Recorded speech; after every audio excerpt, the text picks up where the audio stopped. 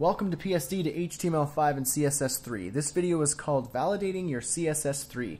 In this video, we're going to be taking all of the CSS3 code that we have for our website and inputting it into a CSS3 validator.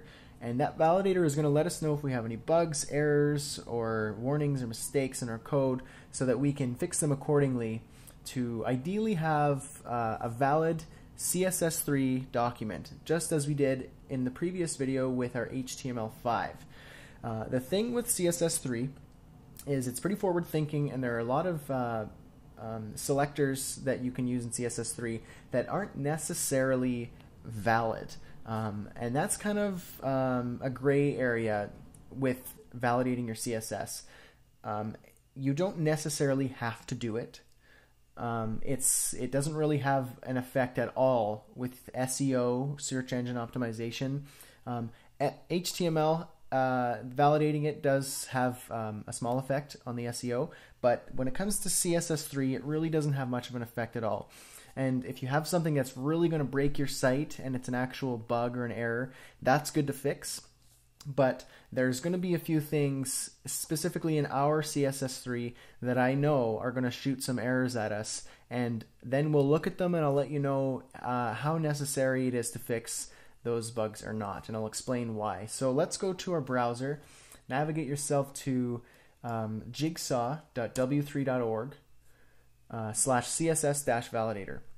And what we're going to do here is go by direct input, and we're going to paste our CSS3 in this text area like we did with the HTML. So go to your code editor, copy all of your CSS, and paste it in here. Now before you check and validate, there's something here called More Options. And basically these are thresholds or settings that you want to use while it validates your CSS. You can have it so that it validates it very specifically, and it gives you all warnings or to no warnings, or most important, normal report. And vendor extensions, you can have them display as warnings or errors, or the default. So you might not really know much about this, but what I'm going to do is I'm going to change these around, and feel free to follow along. So I'm changing it to CSS level 3, type CSS, medium. We can leave it at all, or we can choose screen because it is for the web. Warnings, let's say no warnings, because they're kind of well, you know what? For the case of this, let's just leave it normal, and I'm going to show you what's going to happen. We're going to get a whack of errors. So there we go. We got 15 errors in our CSS and 24 warnings. So this is just, it seems like it's really bad, and there might be one or two things in here that we can fix.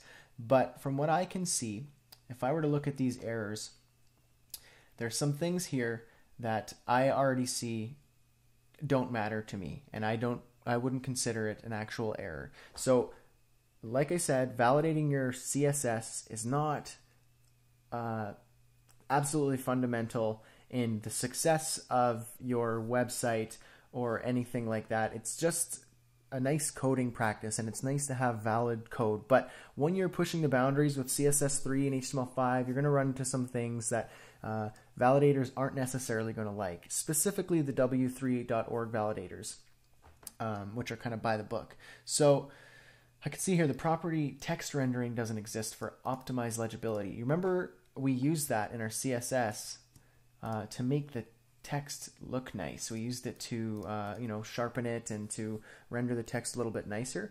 And that's a real CSS3 style, but it doesn't really, W3 doesn't necessarily recognize it. But it's on Mozilla.org, they have some explanations of how it works and the different selectors and styles you can use. And it's saying that the optimized legibility is compatible with Safari and Firefox, and that's good. That's exactly what we were targeting, and it's okay that, where is it?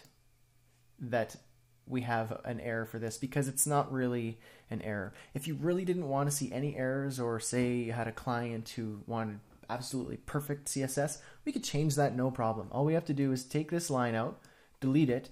You're not going to get that nice, crisp, smooth text that we achieved with this line. But if having valid CSS is way more important than that to you or a client, then take it out, and then that'll take out an error there and an error here. Property zoom doesn't exist. This one and this one is basically creating all the rest of these errors. I know it looks really bad, but what this is essentially is, if I were to go to our styles here and search for zoom, I don't know if you remember this, but in a previous video we did this to fix an IE7 inline block bug, which was when we used the inline block positioning, IE7 doesn't quite get it, and this is like a little bit of a fix that we can do to make it recognize an inline block, something like an inline block positioning. So if you take this out, sure, you might get more, you probably would have more valid CSS according to this specific validator, but then all of a sudden you have some IE7 display issues, which could potentially mess your site up quite a lot, and you're going to have to go back to your CSS and your HTML and do some other workarounds, and it's kind of a pain in the butt. So I'll take this out. I'll show you.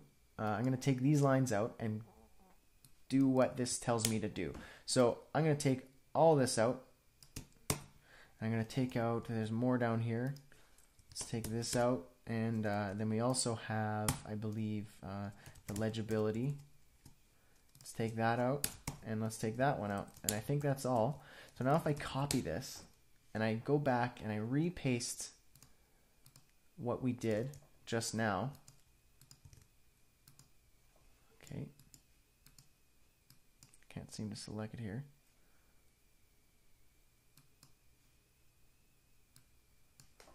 Looks like I killed my browser. Okay, here we go. We're back. Paste and check now. Let's see what it thinks. There we go. We have perfect CSS. But now what happened is we lost the IE7 fix. So the inline block, if we use inline block for buttons or certain elements, then we're going to get some display issues, and it's going to be probably worse than having a little CSS error, which isn't necessarily an error. So you kind of have to weigh the weigh the options. What's worse, having an error on your CSS, which actually isn't causing any issues, or actually having a big display issue because you took out that one line that is causing a silly little CSS error. Same with the text rendering. You take that out, and now your text doesn't look as smooth, and it's that one detail that we really liked is gone, just for a validation issue. And to me, validating isn't that important unless it's actually going to cause major issues for your website. And in these cases, they're actually helping the site. So if you want, you can have this, and you can show off your CSS valid CSS badges on your site. Totally fine.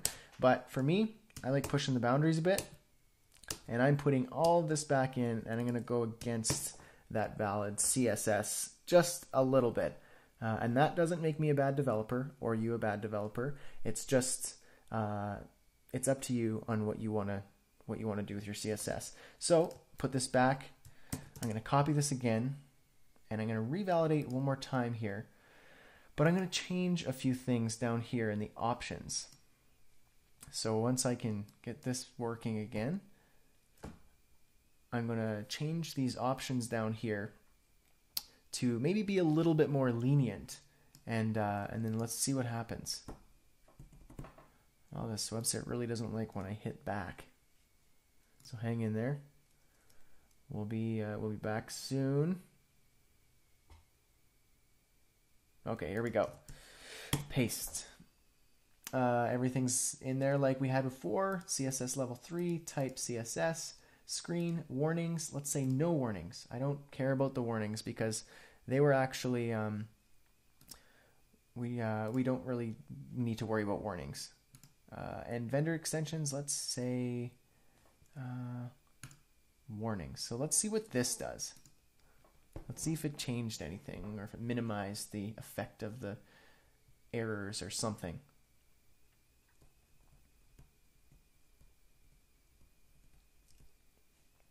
Okay, so the errors, they look the same. They didn't actually change. It still really doesn't like optimize legibility, the zoom property, or the display inline, or anything like that. So if you coded it the same way that I coded it in this course, and you have these same errors, I wouldn't worry about it. We're pushing the boundaries a little bit with CSS3, so you're going to come into some, you're going to run into people who don't really like it, say, for example. So I don't mind having these. I'm not really strict about my validation process. I just want to make sure that I don't have any display errors or everyone's experiencing a good a user experience on my websites. And for me, having these things like optimized legibility and having IE7 be able to display the same inline block elements as people using really awesome browsers like Chrome or Safari, I want those people to have that experience. So taking these out and having a perfect valid CSS3 document, it's kind of a trade-off. So for me, not worth it. These 15 errors are totally fine, and I don't mind saying that. So if you got this far and you chose to go this route and to keep the display options and never mind some of these errors, or if you chose to go the totally clean CSS and HTML, good on you. That's awesome. Congratulations for coming this far and coding what might have been your first website. And we'll see you in the next video. Just an overview of what we've done. So I'll see you there.